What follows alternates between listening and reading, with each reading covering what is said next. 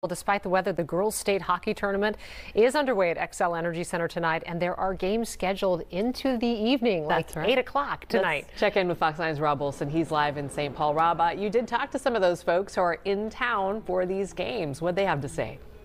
Yeah, we got to keep going, right? I tell you, one thing that's very helpful here in terms of the teams and the fans, parents coming to the games, is that this has been a very manageable snowfall so far. Steady snow, but very light snow, and the accumulations are going slowly enough that it can be managed. Now, that being said, I've seen them clear the sidewalk behind me 3 times in the last 30 minutes. So it's definitely maybe picking up pace a little bit. But the snow began, about 1 o'clock or so. The first game was at 11 o'clock this morning, as you mentioned, the last game 8 o'clock tonight. And as this, of course, goes into Saturday night, a lot of teams coming from around the state to get here. The single A teams today, you've got teams that had to come in. Many of them were here, of course, yesterday to beat the snowfall.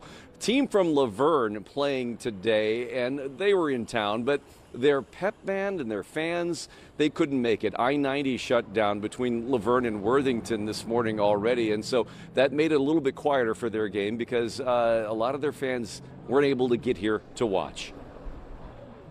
Yep, I think all the girls' parents are here, and that's the important thing. Our fan bus couldn't make it, our pep band couldn't make it, so that's unfortunate for the girls that are playing that they won't get to experience that, that extra excitement. Meaning they were going to come up today? They were planning to come up this morning, the fan bus and pep band, and then head back. And they're all cheering from Laverne, though. They've got a couple of viewing parties, so they're watching it in one way or another. Yeah. Yep, and the Laverne team lost, so they play the Constellation against Mankato tomorrow morning, and a lot of them will plan to stay here for a few days, again, keeping an eye on the weather and maybe enjoying the weekend of hockey.